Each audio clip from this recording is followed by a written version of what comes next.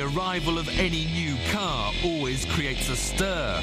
But when it's the first new car for 10 years from the most evocative name in motoring, Lamborghini, the anticipation is apocalyptic. A new breed of raging bull that must follow the devil itself, the Diablo. In order to pay for their very survival, Lamborghini have now sold their soul to Audi. And the question is, can they continue the blood rush of the past with the Murselago?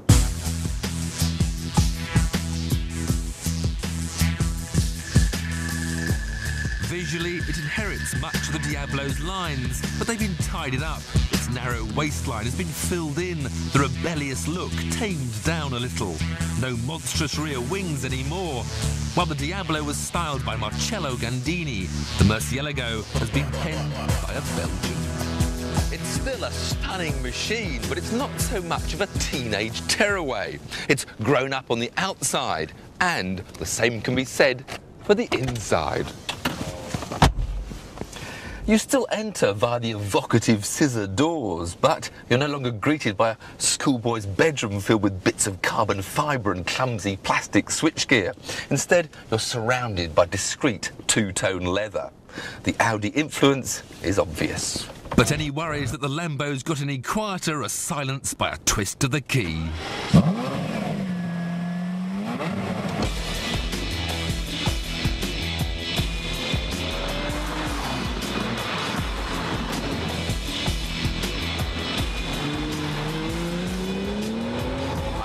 If you want to make a rapid getaway, you're more likely to be greeted by the stench of slipping clutch than the aroma of burning rubber. Because since the early Diablos, four-wheel drive has been a Lamborghini trait. And now they've got an added insult to injury by installing traction control. Both were introduced because Lamborghini felt some of their customers needed a bit of security. But I'm sorry, this is not a Honda Civic, it's an Italian supercar. And if it scares you, you should go and buy something else. This may be the first Lamborghini to have a 6-speed gearbox, but you never need two of them because the 7,800 RPM red line is good enough for nearly 90 miles an hour in second. I have to admit that in everyday use you wouldn't really know it was four-wheel drive. In a straight line or on the exit of some corners, the variable system will put 95% of the torque to the rear wheels, but it still only does it when it wants to, even with the traction control switched off.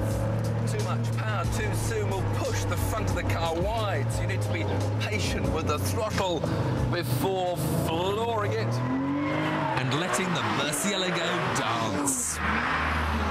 The famous V12 engine now sits some 2 inches lower in the chassis to help with the handling, and it's been stretched from 6 to 6.2 litres, raising the power to 570 bhp.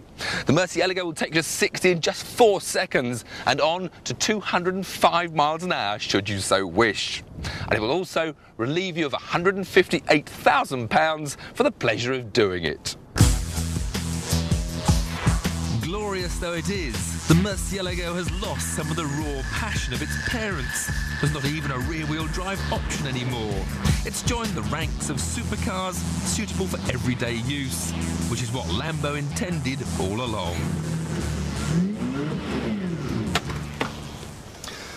But in so doing, it's lost a little of what I loved about Lamborghinis. They used to be outrageous. Now they're almost respectable. The Murselago sets my pulse racing as soon as I see it, but perhaps I must now look elsewhere for my ultimate supercar. Like just down the road to Modena, where they make this mouth-watering 7.3-litre 580 horsepower Pagani Zonda. And you can find out if it fulfills my dreams when I test it later in the series.